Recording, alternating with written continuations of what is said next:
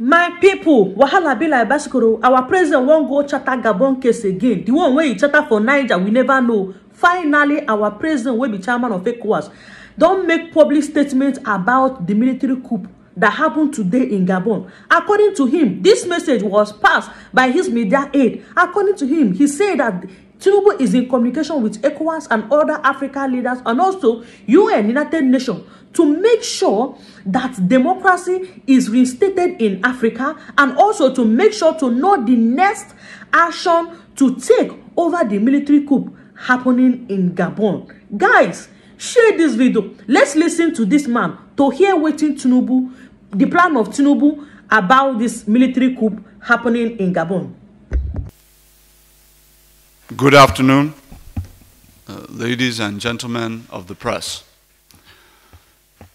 His Excellency President Bola Ahmed Tinubu is watching developments in Gabon very closely with deep concern for the country's socio-political stability and the seeming autocratic contagion apparently spreading across different regions of our beloved continent.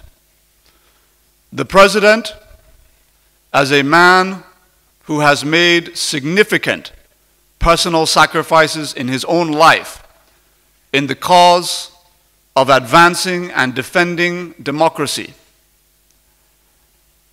is of the unwavering belief that power belongs in the hands of Africa's great people and not in the barrel of a loaded gun.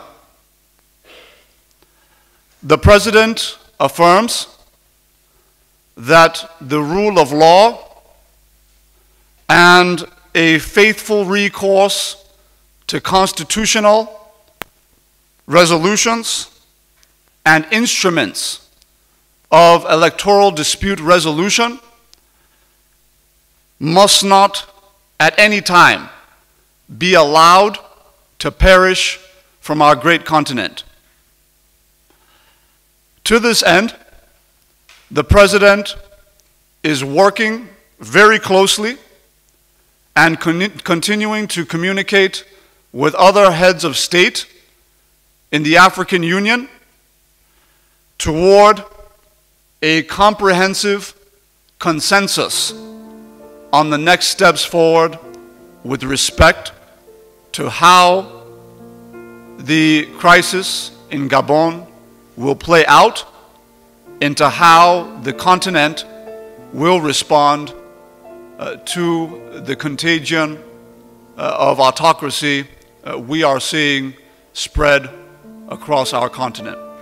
Thank you very much. So guys, I hope you watch this video. What do you think on this video? For me, in fact, Gabon is not even in West Africa. Gabon is in Central Africa. We don't even get business. Like, even if he want to fight as a chairman of ECOWAS, he don't even need to, because Gabon is not even in West Africa. Because Gabon is in their own side. We don't get business with them. So why interfering in other people's business?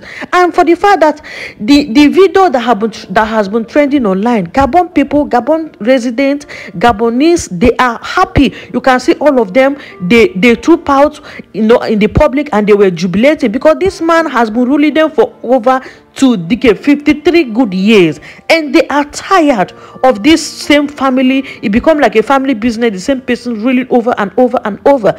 And meanwhile, the man himself is not even physically fit. He has stroke, and if you watch the video, you know say this man needs to rest. I don't know why our Africa are so greedy that it's hard for them to let go of their